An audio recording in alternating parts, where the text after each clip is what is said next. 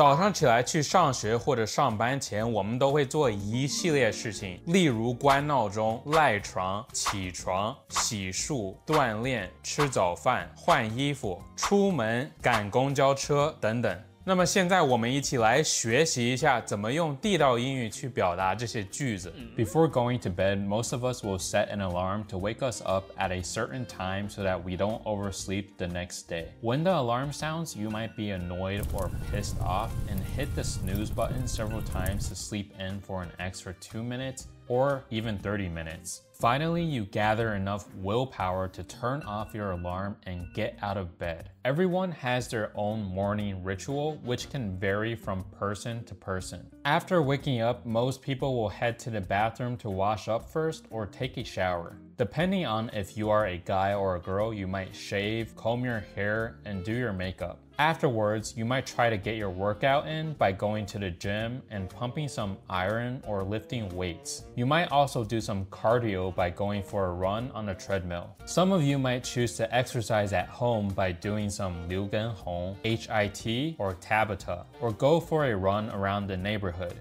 After working out, you will probably eat breakfast. A Chinese breakfast can consist of fried dough, soybean milk, tofu brains or pudding, steamed pork buns, tea eggs, congee, and maybe even some 煎饼果子. A Western breakfast usually consists of scrambled or fried eggs, sausage or bacon, some type of fruit juice, smoothie or coffee, pancakes, French toast, waffles, oatmeal, and fruit. After breakfast, you'll probably wash or do the dishes and get dressed. Depending on if you are a student or a working professional, you will either put on your uniform, some business casual attire, or business formal attire. Before heading out, you might do some last-minute studying if you're a student, and housekeeping such as taking out the trash. Finally, it's time to head out and go to school or work. Some of you need to catch the bus or train or grab a taxi if you don't drive. Others of you who drive will commute to work by driving your own car. No matter what, be sure to head out earlier to avoid rush hour.